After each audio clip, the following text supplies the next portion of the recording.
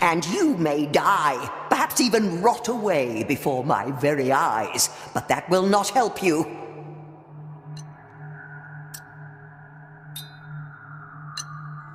I can wait as long as it takes, long after those insatiable worms have finished their repulsive feasting.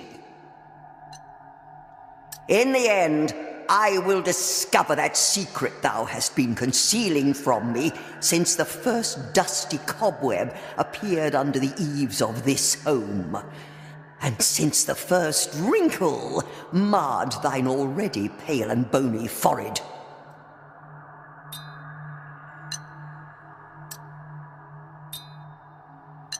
But for now, behave yourself. Can you not see we have a guest at our table?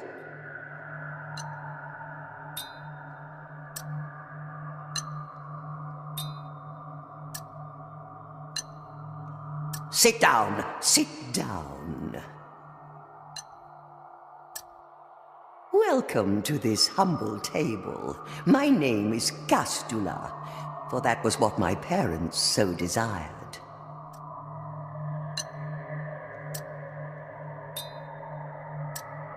It is a great rarity these days for footsteps to echo through these lonely halls. And believe me, yours have not gone unnoticed.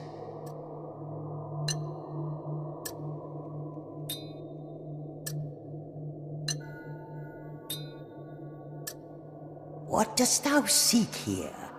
Dost thou crave the same fate that befell so many unfortunates who ended up possessed by the very gold they sought to make their own?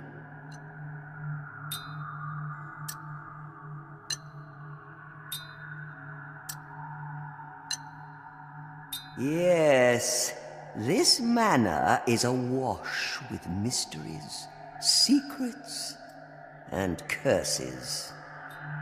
If only I could find the hiding place of my brother Trifon's manuscript, perchance I might have at least one less mystery to solve.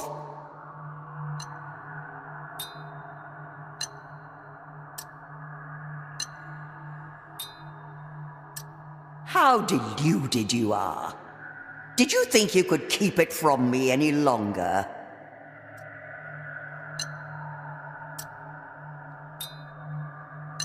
Do not listen to this brother of mine, dear visitor. Do not believe his untruths.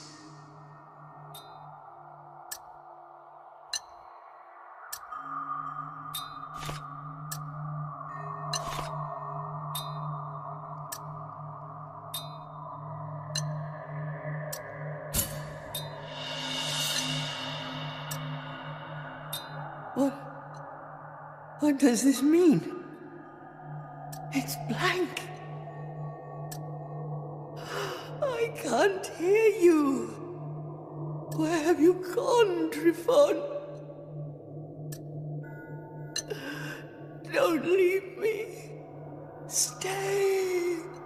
Even with intrigues, even with secrets.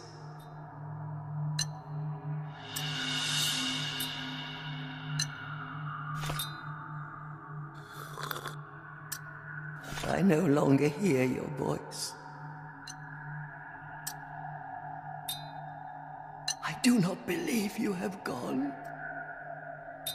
Is this another of your deceptions?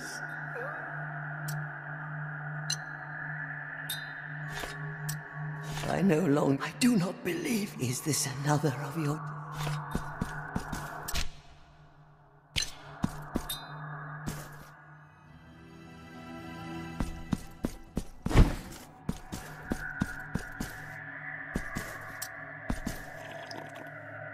The dark sockets of your skull no longer return my gaze.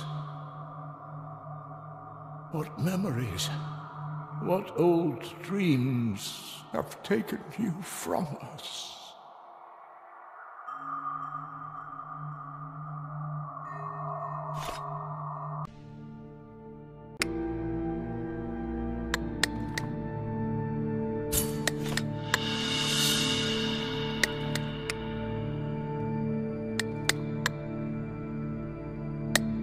Allow me to present you with a new piece for your silver altarpiece.